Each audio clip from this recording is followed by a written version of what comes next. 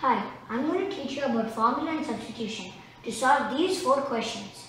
When P is equal to 2, Q is equal to 3 and R is equal to 5. First question, 3P plus 2Q is equal to what? For example, 3P.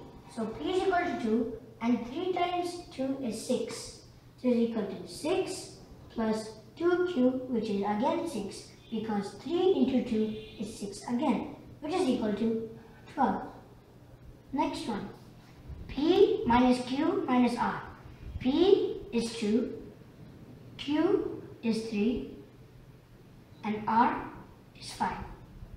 So 2 minus 3 minus 5. 2 minus 3 is minus 1. Minus 1 minus 5 is minus 6. The fourth question, 3P minus 2Q plus R. 3P is equal to 6 because P is equal to 2 and 3 times 2 is 6. Minus 2Q. Q is equal to 3 and 3 times 2 is again 6. Plus R is equal to 5, which is 6 minus 6 is 0 and 0 plus 5 is 5. Thank you.